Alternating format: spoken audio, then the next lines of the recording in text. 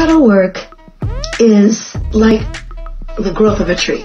Every year, the trunk of a tree gets a little bit wider and a little wider. So when you uncover a limiting belief that has blocked you from making money or having relationships, then you'll start to realize that each year you'll be able to expand and have more and more joy. Just like the tree grows deeper in the winter, this is a great time. You're supported by nature, going deep and listening to your shadows, unearthing your shadows, hearing what they have to tell you about yourself. Really, your shadows are for your good. They're for your good because they allow you to process. They allow you to decide, who am I in relationship to that?